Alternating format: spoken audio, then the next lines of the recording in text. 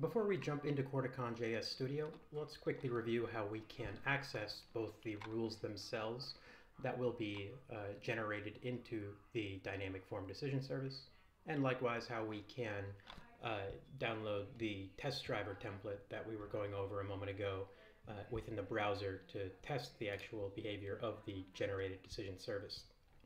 So here I am on the Corticon GitHub page. So we're going to go into first the dynamic forms folder, CSC, and we're going to take this link.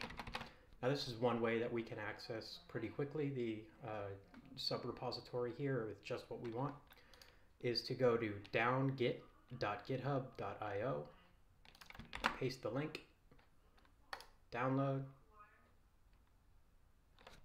and this is going to download into a zip file that whole folder, and that'll be what we want to use in order to refer back to and generate our decision service bundle into this particular directory, as we'll go over in a moment.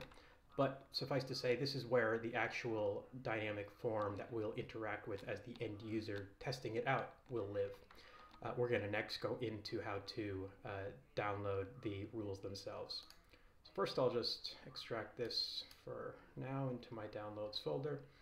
I'll also go back and navigate up to dynamic forms and then all the way up from there to importable rule projects and dynamic form samples. So the one we're covering here is this homeowner's insurance application, and we'll copy that link as well, paste that in its place, download that. And what we're going to do is now import this project that we just imported, or that we just downloaded via the zip file, into Corticon Studio.